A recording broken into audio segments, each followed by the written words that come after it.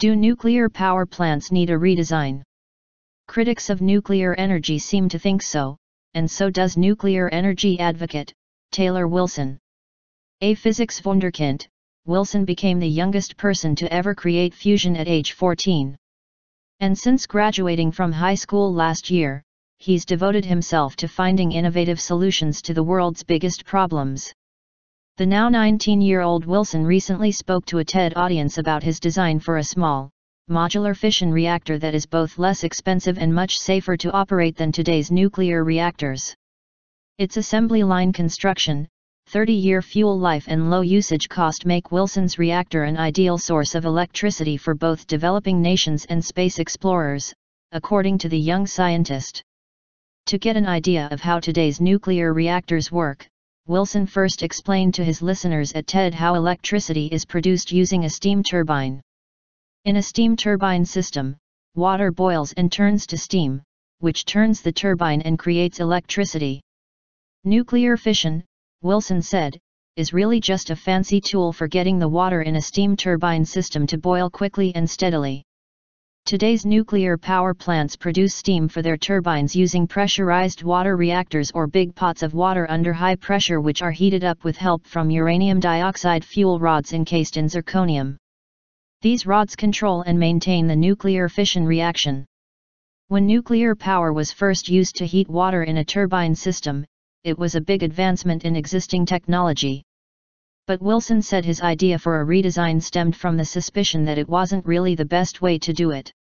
Is fission kind of played out, or is there something left to innovate here?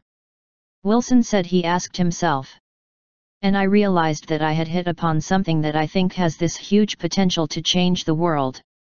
Instead of finding a new way to boil water, Wilson's compact, molten salt reactor found a way to heat up gas. That is, really heat it up.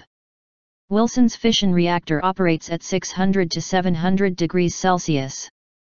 And because the laws of thermodynamics say that high temperatures lead to high efficiencies, this reactor is 45 to 50% efficient. Traditional steam turbine systems are only 30 to 35% efficient because their reactors run at low temperatures of about 200 to 300 degrees Celsius. And Wilson's reactor isn't just hot, it's also powerful. Despite its small size, the reactor generates between 50 and 100 megawatts of electricity, which is enough to power anywhere from 25,000 to 100,000 homes, according to Wilson. Another innovative component of Wilson's take on nuclear fission is its source of fuel. The molten salt reactor runs off of down-blended weapons pits. In other words, all the highly enriched uranium and weapons-grade plutonium collecting dust since the Cold War could be put to use for peaceful purposes. And unlike traditional nuclear power plants, Wilson's miniature power plants would be buried below ground, making them a boon for security advocates. According to Wilson, his reactor only needs to be refueled every 30 years, compared to the 18-month fuel cycle of most power plants.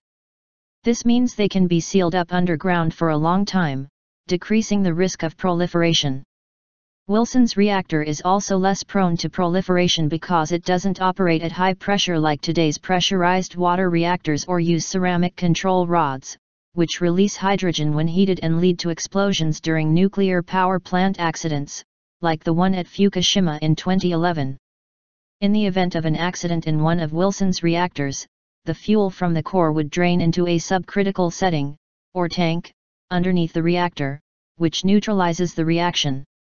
The worst that could happen, according to Wilson, is that the reactor is destroyed. But we're not going to contaminate large quantities of land, said Wilson. So I really think that in the, say, 20 years it's going to take us to get fusion and make fusion a reality, this could be the source of energy that provides carbon-free electricity. Wilson said his idea could help combat climate change, bring affordable power to the developing world and power rockets to explore space.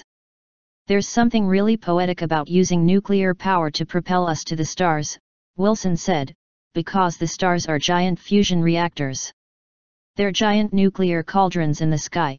There's something poetic about perfecting nuclear fission and using it as a future source of innovative energy.